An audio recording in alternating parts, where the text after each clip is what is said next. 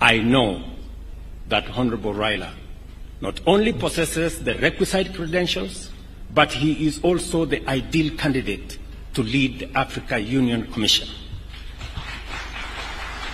Accordingly, Kenya endorses his candidature unreservedly, and we commit wholeheartedly to support his candidature, his vision, and his leadership. He embodies extensive experience and a deep understanding of both African affairs and global dynamics, which are crucial for leading the Africa Union further into the center of global affairs and closer to the hearts of the African people.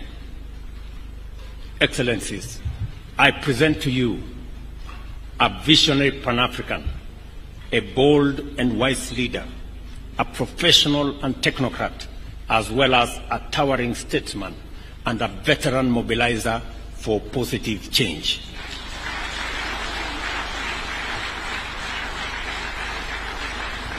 I am confident that he will give his utmost and do all it takes to make Africa proud and Africa powerful.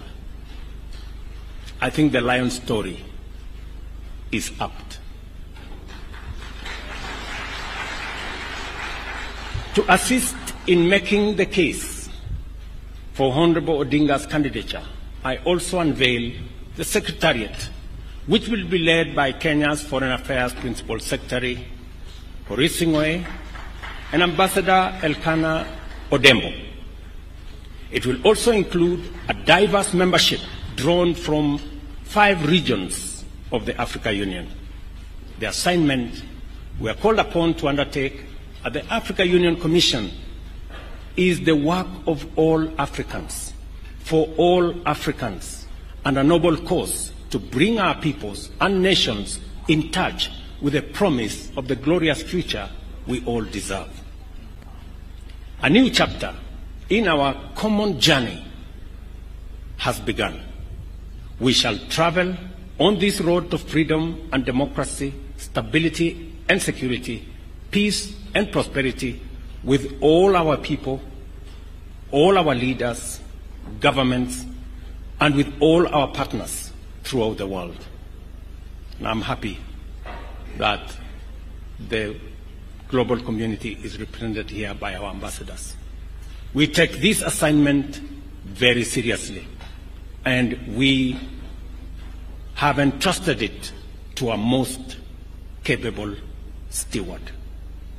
On behalf of the people of Kenya, I wish the Honorable Raila Odinga success as he makes his case to be elected as the chairperson of Africa Union Commission.